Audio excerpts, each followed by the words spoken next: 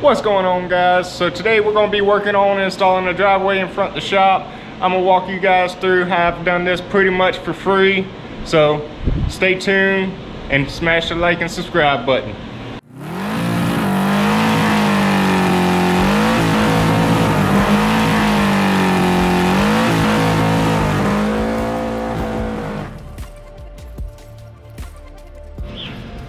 So basically, here lately they've been doing a lot of cutting up that road in front of my house.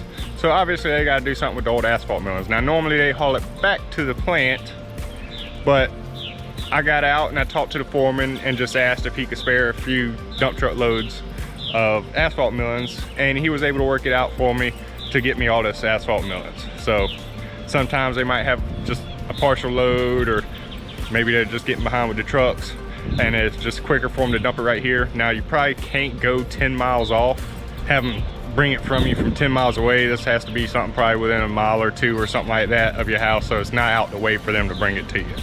So that's how you're going to get the asphalt millings and stuff, you aggregate or whatever, for real cheap to make this project very inexpensive. All right guys, so let's get on to work. I had to go get the tractor unloaded from the trailer, so we're going to go ahead, jump on that, pull it off the trailer, and start working on this.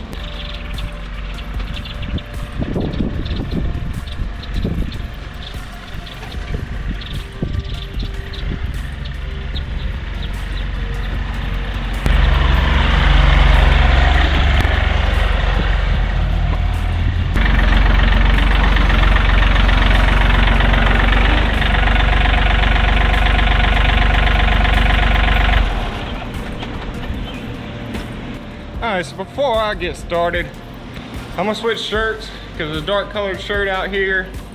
Well, it is hot. Let's see, it's looking at 90 degrees out there, and the humidity is at 51%. So she is toasty right now, so I'm gonna go inside and switch shirts.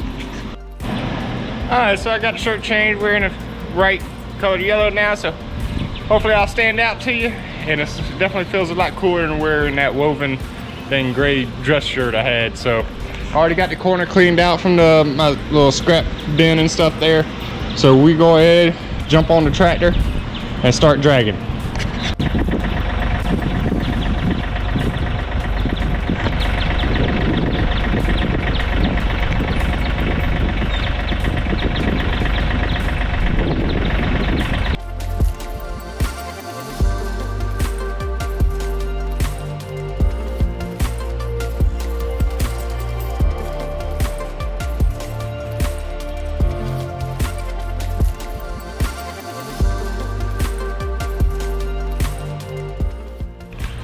Alright, so we got everything scraped down with the scraper blade. There's a couple spots where I had to dig with the bucket just because it's so tough. The scraper blade wasn't wanting to cut into it. So I cut into it with the bucket and then went back and scraped it. But this is what we got now. So, like I said, it's not really level. Main thing was just to dig it down deep enough. And then when I put the asphalt millings in there, I'll level out the asphalt millings. But I just wanted it deep enough to try to stop any kind of grass or weeds or something from growing through. So, this is where we're at now. Let's go on ahead, start grabbing some buckets of asphalt and dumping it in there and see how far we can go.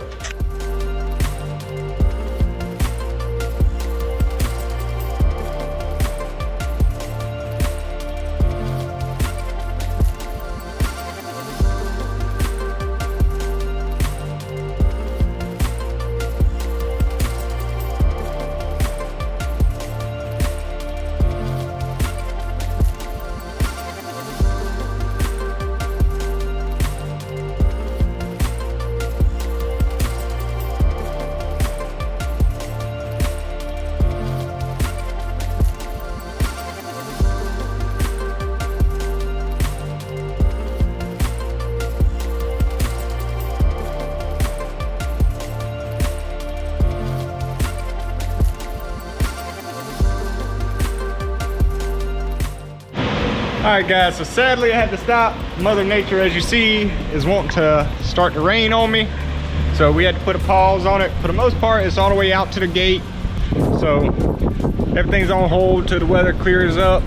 And I'm probably just gonna go ahead, get back with you once it's all finished and let you see the finished product. All right, so the rain cleared on out of here. We got it pretty well finished. I still gotta go with the hand rake and clean up along the edges where it's hard to get with the bucket and blade. But overall, I had enough to make it all the way to the gate, and I put it down pretty thick. So you see there, it's about the same height as my ankle. So it'll probably get 4 inches thick through here. So hopefully no grass or anything starts growing through it. Like I say, I gotta get the little hand rake and do these little corner sections. All right guys, so the driveway's all finished up. I got her pretty well leveled out. She ain't perfect, but overall she's good. Like I said, this totally would have been free to me for just those 2 loads, because they gave me 4 loads for free. I just paid the $300 for them to keep bringing me more, just because they said the amount they was bringing me, they'd have to charge me something. But yeah, this would have been completely free to me if this was the only thing I was doing. So guys, if you're looking to do something like this and you're trying to do it on a cheap budget, get with some of these guys that's redoing these asphalt roads, and a lot of times they'll hook you up with some that they grind, whether they don't want to haul it back to the plant for recycling, or if they just got partial loads that they don't want to run all the way back at the end of the day when they go to stop or something like that.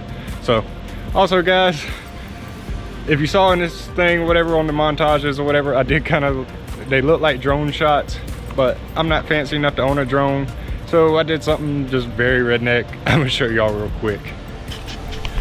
All right, so y'all remember me, this burn barrel right here that you've been seeing in the background. So what I did is I basically took that burn barrel, and then I got this 20-foot PVC pipe right here,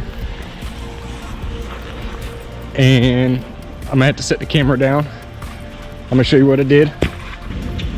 So I basically stuck the camera in the end of the PVC pipe.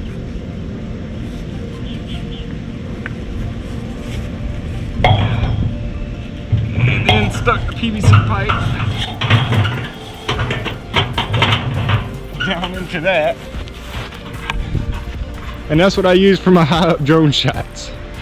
So, like I said, I don't know if you even call it drone shots or not, or if you just call it a fire pit shot or redneck shot, but that's what I did. So I thought maybe y'all would find that funny, me just a little redneck engineering for me to get y'all some cooler angles or something like that. So guys, if you enjoyed the content, don't forget to hit the like and subscribe button down below, and I will catch y'all in the next video.